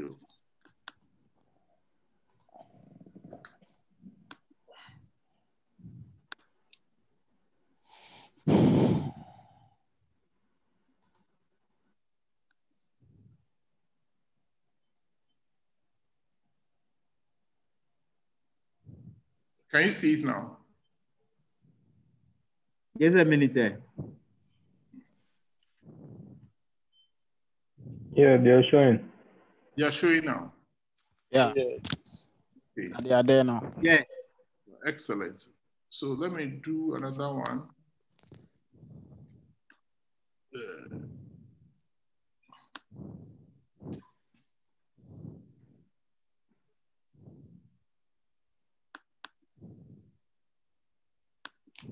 These are the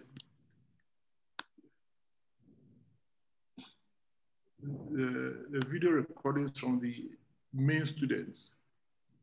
So you can watch that as well.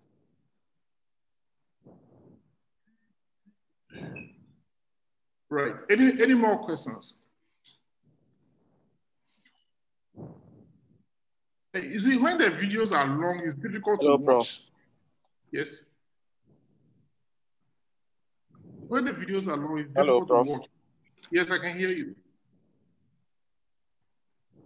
I can hear you. Oh, okay. Please, the calculation on the antenna length. Mm-hmm. Please, I don't know whether in the materials that you upload, we can come across the. No, I didn't do it there. The calculation, no, the formula. I didn't do it there because. Oh, okay, so. Okay, you find it difficult to understand, eh? You find that difficult. And the relationship, yes, the relationship. The relationship is that.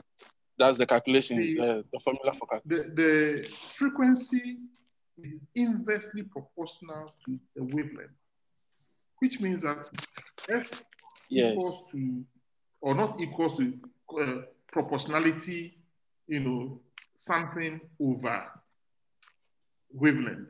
Yeah. So you can then, and then that constant of proportionality is the speed of light. So frequency equals c over lambda, where lambda is speed of light. So where lambda is wavelength. Yeah. So if you want to find lambda, if you want to find lambda, you interchange the position with frequency. Okay. So lambda, change of subject. Yeah, exactly, change of subject. So lambda equals to C over F. And C, is 3 times 10 to the power of 8 meters per second. And frequency is is measured in number of cycles per second. So the seconds will cancel out if you do dimensions. The seconds will cancel out, and the rest of it,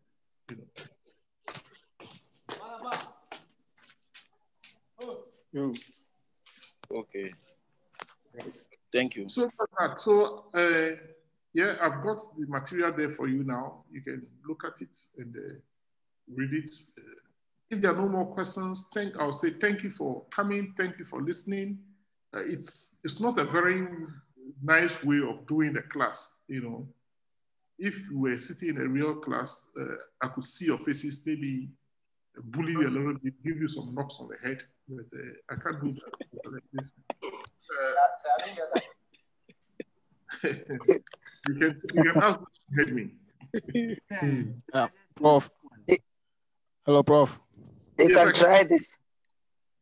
Which one? I only break my screen, so I don't want to try. Hello, Prof. I'm listening. Prof, how do I send? Should I send the recorded video to you, or you also have it? Well, I should have it because I think I also press recording, but I really don't need it. It's you who need it. What I've done is I've uploaded on Sakai the one that I did with the MPhil class. The MPhil class. Because I'm teaching you exactly the same thing. Oh, okay. Yeah. So you can watch that. Hello, sir. Okay. All right then. So thanks for coming. Thanks for listening. And sorry about the confusion. I went to campus to try and do the class from my office. And then when I got there, the network wasn't working. So I decided to come back home. And it takes me a bit of time to get home to join. Other than that, I couldn't even have joined the class today live because I wanted to do it from the office, and it wasn't the best of experience. So this is why sometimes, because of the network issue, I want to sometimes at least do the recording down, and where I'm not able to join, I will simply upload the video recordings. You watch that. If you have any questions, you send those to me. Lord, you want to say something? Yes, I want to make a quick suggestion. Come again. Go ahead. Yeah, for the sake of you are very low. We can't hear you.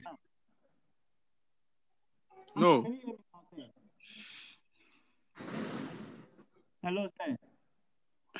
Yes. Hello, sir. I was suggesting that you were suggesting that. I think you need to increase your volume from your mic. Volume is down.